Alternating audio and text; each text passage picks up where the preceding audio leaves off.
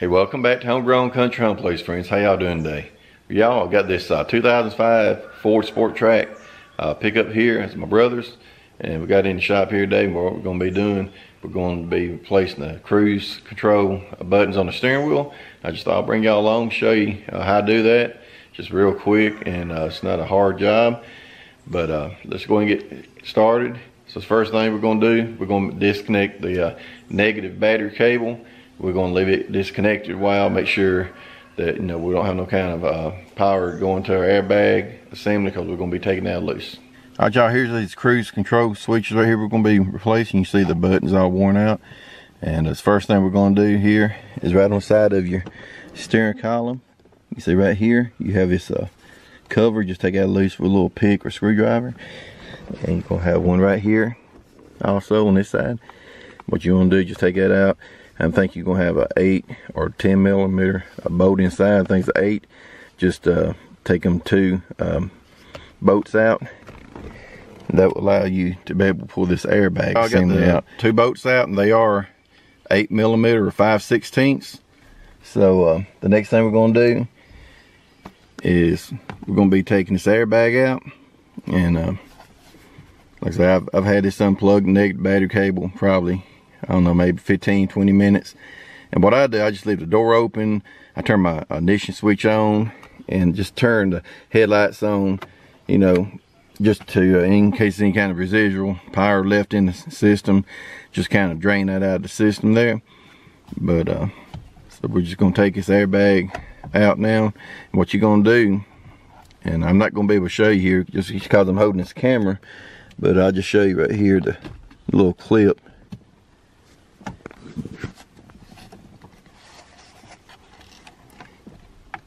You see right here, this yellow wire right here, that's going to be for your airbag. And you're just going to push down on this little tab right here and just pull this connector loose and just lay your airbag to the side. There's 2 ways you can do this. One way, it's going to require pulling your steering wheel, and the other way is just replacing your switches. You can do it either way, and I'll leave that up to you what you want to do. And now obviously, if you got a wiring problem, you want to go ahead and just pull the steering wheel. And the way you want to do that is just take this center bolt out here, and then get you a steering wheel puller, and shows you right here. Pull here, pull here. Just take your steering wheel puller and hook the ears behind that and pull it off. And but you got a clock spring right here. This is called your clock spring. You want to be careful not to damage that, because if you do, it's gonna set some lights off, and you're gonna have to replace this clock spring. And another thing here, just make sure you keep your steering wheel kind of straight right there, so your orientation, so you won't get your clock spring all off if you do take your steering wheel loose. But this steering wheel, I believe, it's got a spline on one side or the other, kind of, it goes on one way, so you can't really put your steering wheel on wrong if you do have to take it off. But anyway, y'all, right here we got this screw right here with ground wire, and you got one on the bottom. You got 2 screws on this side. So what I'm going to do, and here's my new switch right here, y'all. These connectors right here, you can just pull them straight out and they'll unplug.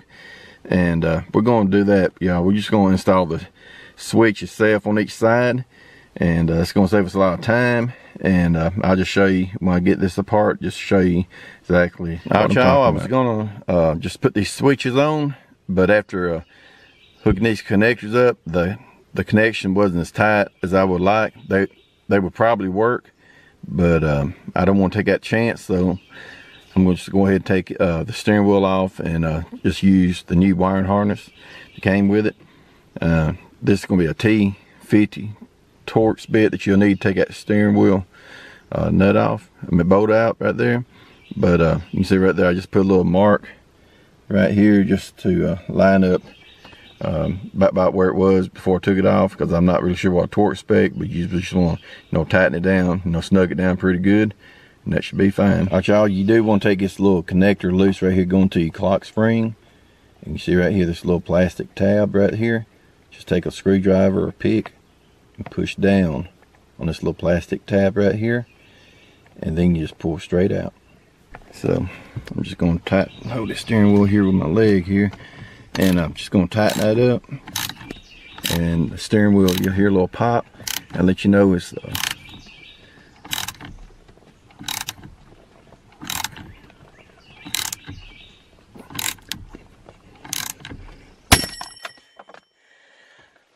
off steering wheel puller wouldn't work, so it's time to bring out the big boy. We'll see with pull this steering wheel off this big 2-jaw puller. Let me tell you, this thing's really on here, so get you a good puller. I got it loose, and I'm just gonna go ahead and work this off now. And when I get this off, I'll show you the back side, what we're gonna do. But y'all, you got a Phillips head screw here and right here. So we're gonna go ahead and take that off so we can get this cover off. They got a couple spots here and here that your new wire is gonna be going through, and you just want to loop them back around top for your cover. And just kind of make note how they arrange them wires. And then like you have these 2 white clips right here, connectors, you're going to take a loose right here, and they kind of route back across the top right here.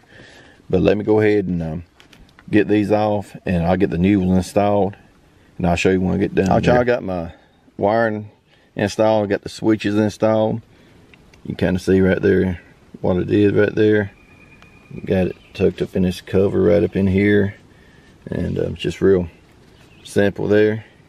And just make sure your wires all out of the way whenever you put your bolts back in here on the side. You can see right here where they go. Make sure you don't have no kind of wires, you know, protruding down in here, so it interfere getting them bolts back in there. But that's it, y'all. I'm gonna go ahead and get it installed, and I'll take it for a test drive, and we'll see how it works. Got it all back together, and finna go take it for a test drive. And as you can see right here, we don't have any lights on, so that's always a good sign.